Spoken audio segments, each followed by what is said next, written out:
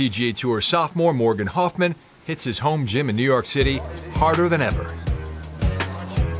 Instead of coming so far across, bring the knee directly straight up.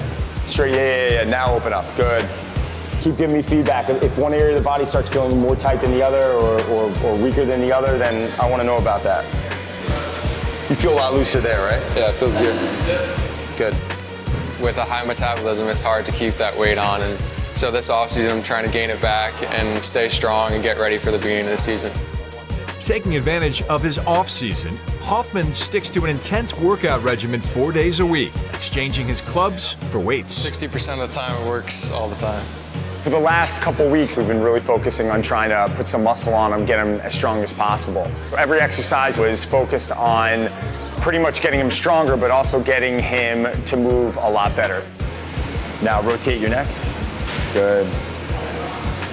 Don't overstretch, just focus on that breath, okay? Yeah. I feel like I'm in a yoga pose. This is good stuff, man. Don and I do a great job of getting a set routine and sticking to it each week. These workouts have helped me in gaining strength and flexibility, which I think is key and a great way to work out for golf.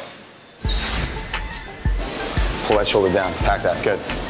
And good, 1, 2, 3. A mid-season workout, you're not gonna see me lean on Morgan. Today you may have seen me challenge him a little bit more with repetitions and with weight. Have we gone this heavy yet? With kettlebell, no. I'm staying with you here. Let's go. Up, good. Hang in there, good. Perfect. There is no best exercise, but if there was, it might be this. Off season, there's a lot more weight being thrown around. In season, it's more of flexibility, staying strong. It's still keyed towards the same thing. Okay, this is what I want to do. Let's go through a slam matrix. The golf swing is definitely not a slow movement. So what we try to do in the gym is to relate it to the golf swing and make fast movements like slamming a ball and incorporating balance into that also. Hoffmann hopes his newfound strength will carry on into the new season. I think you're going to see this kid win. I think he sets good expectations for himself. He's got a great mindset, and there's no reason why you can't see him win a major and be #1 one day.